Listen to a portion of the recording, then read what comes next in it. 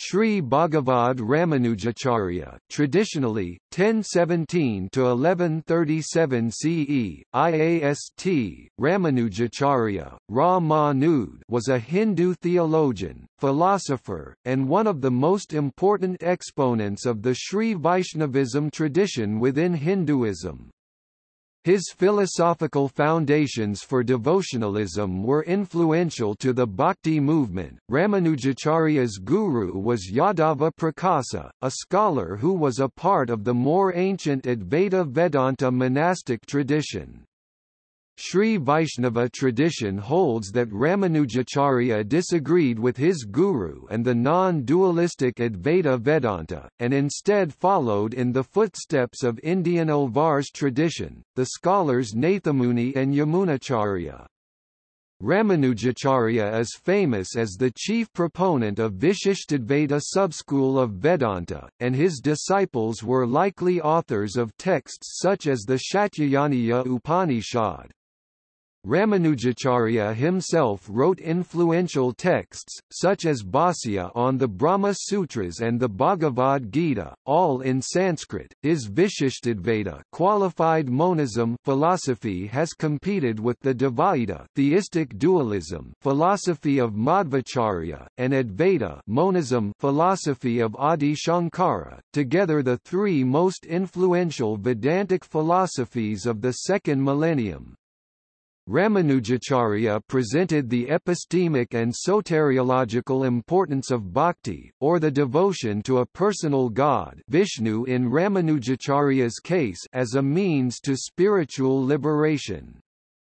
His theories assert that there exists a plurality and distinction between Atman soul and Brahman metaphysical, ultimate reality, while he also affirmed that there is unity of all souls and that the individual soul has the potential to realize identity with the Brahman.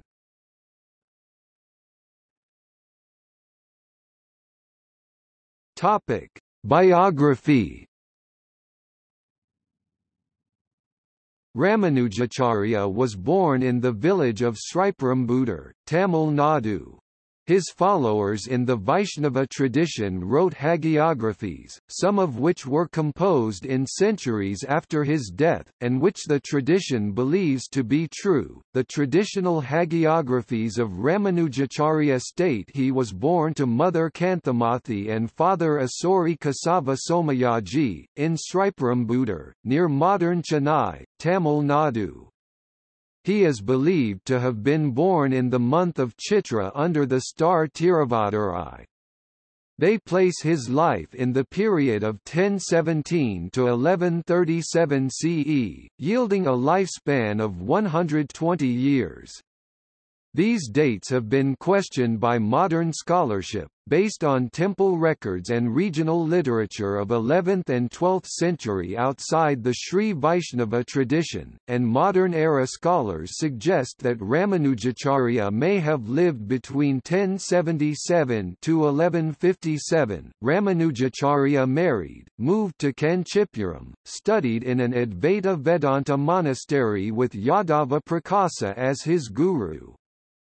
Ramanujacharya and his guru frequently disagreed in interpreting Vedic texts, particularly the Upanishads. Ramanujacharya and Yadava Prakasa separated, and thereafter Ramanujacharya continued his studies on his own. He attempted to meet another famed Vedanta scholar of 11th century Yamunacharya, but Sri Vaishnava tradition holds that the latter died before the meeting and they never met. However, some hagiographies assert that the corpse of Yamunacharya miraculously rose and named Ramanujacharya as the new leader of Sri Vaishnava sect previously led by Yamunacharya. One hagiography states that after leaving Yadava Prakasa, Ramanujacharya was initiated into Sri Vaishnavism by Periya Nambi, also called Mahapurna, another Vedanta scholar. Ramanujacharya renounced his married life, and became a Hindu monk. However, states Catherine Young, the historical evidence on whether Ramanujacharya led a married life or he did renounce and became a monk is uncertain. Ramanujacharya became a priest at the Varadaraja Perumal temple Vishnu at Kanchipuram, where he began to teach that moksha, liberation and release from samsara, is to be achieved not with metaphysical, nirguna Brahman but with the help of personal God and Saguna Vishnu. Ramanujacharya has long enjoyed foremost authority in the Sri Vaishnava tradition.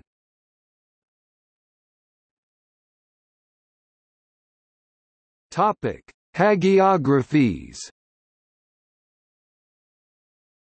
A number of traditional biographies of Ramanujacharya are known, some written in 12th century, but some written centuries later such as the 17th or 18th century, particularly after the split of the Shravaisnava community into the Vadakale and Tenkale, where each community created its own version of Ramanujacharya's hagiography.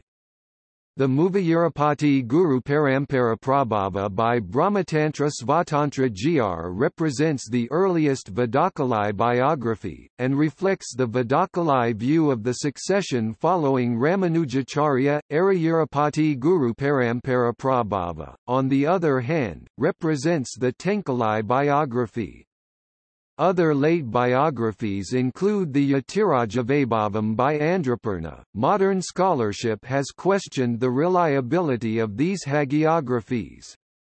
Scholars question their reliability because of claims which are impossible to verify, or whose historical basis is difficult to trace, with claims such as Ramanujacharya learned the Vedas when he was an 8-day-old baby, he communicated with God as an adult, that he won philosophical debates with Buddhists, Advaitins and others because of supernatural means such as turning himself into his divine self Sesha, to defeat the Buddhists, or God appearing in his dream when he prayed for arguments to answer Advaita scholars. According to J.A.B. van Bittenen, the hagiographies are legendary biographies about him, in which a pious imagination has embroidered historical details.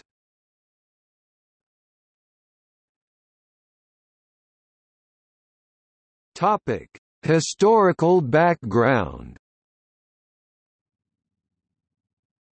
Ramanujacharya grew up in the Tamil culture, in a stable society during the rule of the Hindu Cholas dynasty.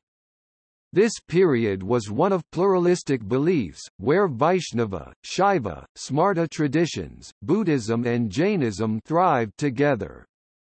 In Hindu monastic tradition, Advaita Vedānta had been dominant, and Ramanujacharya's guru Yadava Prakasha belonged to this tradition.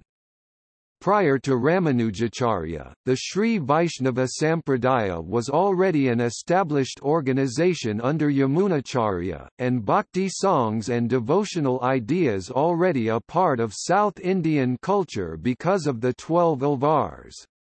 Ramanujacharya's fame grew because he was considered the first thinker in centuries that disputed Shankara's theories, and offered an alternate interpretation of Upanishadic scriptures. Some hagiographies, composed centuries after Ramanujacharya departed his mortal body, state that a Chola king, Kulathunga Chola II, had immense hatred towards Sri Vaishnavism. Knowing the evil intentions of the king, Sri Ramanujacharya's disciple, Sri Korathajwan persuaded Ramanujacharya to leave the Chola kingdom. Sri Ramanujacharya then moved to Hoysala kingdom for 14 years, wherein he converted a Jain king, Bidideva, to Hinduism after miraculously healing his daughter. Bidideva changed his name to Vishnuvardhana. King Vishnuvardhana assisted Sri Ramanujacharya to build a temple of Lord Tirunarayanaswamy at Melikote, which is presently a temple town in Mandya district of Karnataka. Ramanujacharya later returned on his own to Tamil Nadu. According to John Carman, Ramanujacharya and his Shravaisnava disciples lived under the relatively stable and non-sectarian climate of the Chola Empire, before its decline in the late 12th and 13th centuries. Ramanujacharya revolted against caste system, followed the same lines of Alwars and helped the people who were considered to be untouchables Mataga Dasa Mala Dasa, to get absorbed into the Sri Vaishnava Bhakti movement, encouraging them to attain spiritual enlightenment by teaching them Sri Alwar Divyaprabandham.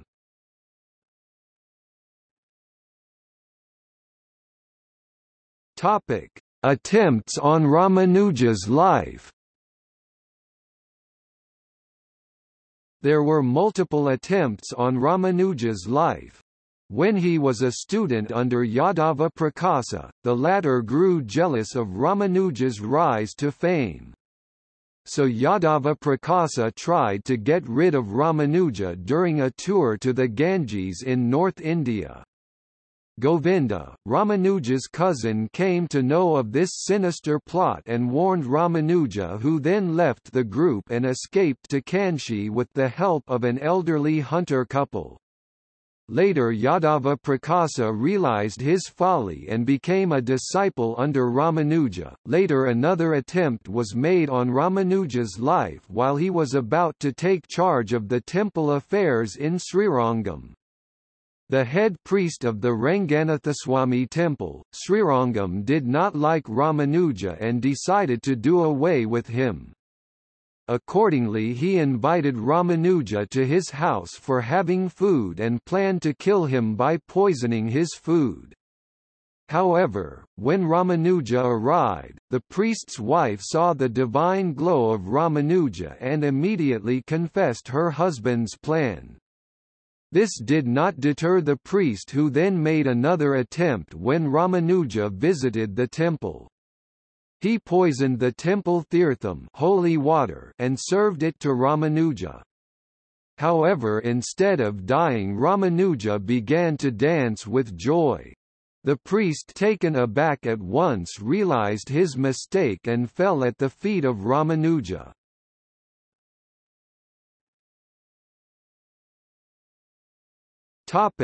Writings. The Sri Vaisnava tradition attributes 9 Sanskrit texts to Ramanujacharya, Vedānta literally, summary of the Vedas meaning, Sri Bhashya, a review and commentary on the Brahma Sutras, Bhagavad Gita Bhashya, a review and commentary on the Bhagavad Gita, and the minor works titled Vedantadipa, Vedantasara, Gadya Trayam, which is a compilation of 3 texts called the Saranagati Gadyam, Sriranga Gadyam and the Shravaikunta Gadyam, and Nitya Grantham. Some scholars have questioned the authenticity of all but the 3 of the largest works credited to Ramanujacharya, Sri Bhashya, Vedāntasangraha and the Bhagavad Gita Bhashya.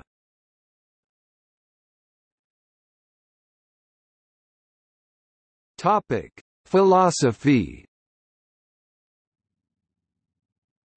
Ramanujacharya's philosophical foundation was qualified monism, and is called Vishishtadvaita in the Hindu tradition. His ideas are one of 3 subschools in Vedanta, the other 2 are known as Adi Shankara's Advaita, absolute monism, and Madhvacharya's Dvaita, dualism. Ramanujacharya accepted that the Vedas are a reliable source of knowledge, then critiqued other schools of Hindu philosophy, including Advaita Vedanta, as having failed in interpreting all of the Vedic texts. He asserted, in his Sri Bhashya, that Purvapaksin previous schools selectively interpret those Upanishadic passages that support their monistic interpretation, and ignore those passages that support the pluralism interpretation. There is no reason, stated Ramanujacharya, to prefer one part of a scripture and not other, the whole of the scripture must be considered on par. One cannot, according to Ramanujacharya, attempt to give interpretations of isolated portions of any scripture. Rather, the scripture must be considered one integrated corpus, expressing a consistent doctrine. The Vedic literature, asserted Ramanujacharya, mention both plurality and oneness, therefore the truth must incorporate pluralism and monism, or qualified monism. This method of scripture interpretation distinguishes Ramanujacharya from Adi Shankara. Shankara's exegetical approach Samanvayat Tatparya Linga within Vaya Vyatireka, states that for proper understanding all texts must be examined in their entirety and then their intent established by 6 characteristics, which includes studying what is stated by the author to be his goal, what he repeats in his explanation, then what he states as conclusion and whether it can be epistemically verified. Not everything in any text, states Shankara, has equal weight and some ideas are the essence of any expert's textual testimony.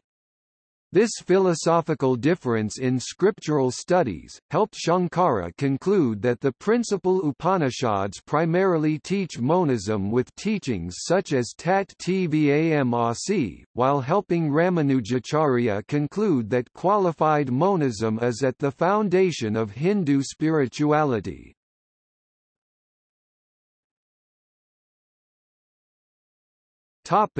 Comparison with other Vedanta schools. IAST, Ramanujacharya's Vishishtadvaita shares the theistic devotionalism ideas with Madhvacharya's Dvaita. Both schools assert that jiva, human souls, and Brahman as Vishnu are different, a difference that is never transcended. God Vishnu alone is independent, all other gods and beings are dependent on him, according to both Madhvacharya and Ramanujacharya.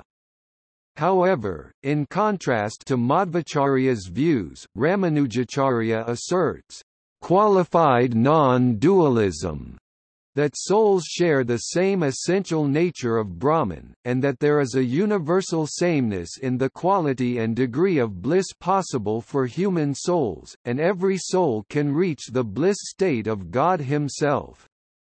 While the 13th to 14th century Madhvacharya asserted both qualitative and quantitative pluralism of souls, Ramanujacharya asserted qualitative monism and quantitative pluralism of souls.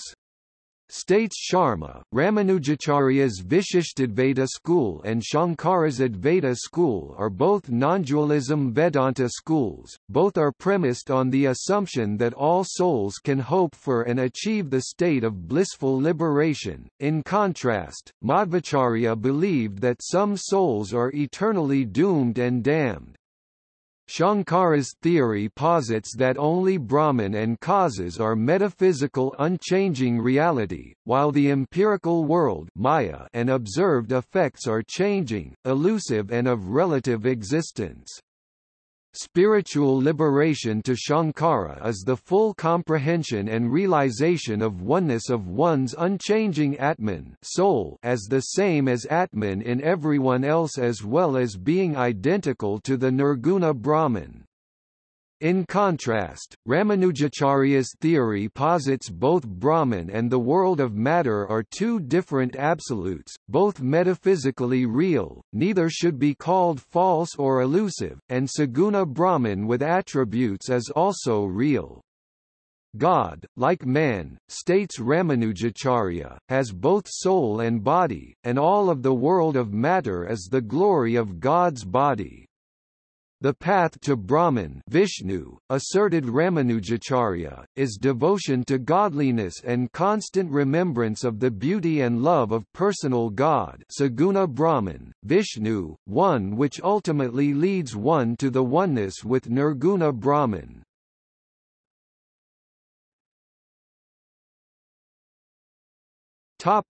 Influence. Harold Coward describes Ramanujacharya as the founding interpreter of Sri Vainavite scripture. Wendy Doniger calls him probably the single most influential thinker of devotional Hinduism. J.A.B. Van Bittenen states that Ramanujacharya was highly influential, by giving bhakti an intellectual basis, and his efforts made bhakti the major force within different traditions of Hinduism. Modern scholars have compared the importance of Ramanujacharya in Hinduism to that of scholar Thomas Aquinas (1225–1274) in Christianity. Ramanujacharya reformed the Srirangam Ranganathaswamy temple complex, undertook India-wide tours and expanded the reach of his organization. The temple organization became the stronghold of his ideas and his disciples. It is here that he wrote his influential Vishishtadvaita philosophy text, Sri Bhashyam. Over a period of time, Ramanujacharya not only developed theories and published philosophical works, he organized a network of temples for Vishnu Lakshmi worship. Ramanujacharya set up centers of studies for his philosophy during the 11th and 12th century, by travelling through India in that era, and these influenced generations of poet-saints devoted to the Bhakti movement. Regional traditions assert that his visits, debates and discourses triggered conversion of Jains and Buddhists to Vaishnavism in Mysore and Deccan region. The birthplace of Ramanujacharya near Chennai hosts a temple and is an active Vishishtadvaita school. His doctrines inspire a lively intellectual tradition in southern, northern and eastern states of India. His monastery and temple traditions are carried on in the most important and large Vaishnava centres, the Ranganatha temple in Srirangam, Tamil Nadu, and the Venkateswara temple, Tirumala in Tirupati, Andhra Pradesh. The Statue of Equality in Hyderabad, planned by Chinna Gr., is dedicated to Ramanujacharya.